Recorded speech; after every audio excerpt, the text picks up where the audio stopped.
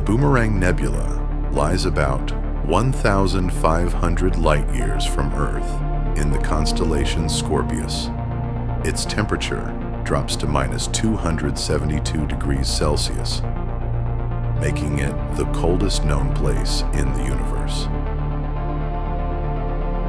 The nebula gets its name from the distinctive shape of its gas cone, which spreads out like a boomerang in space.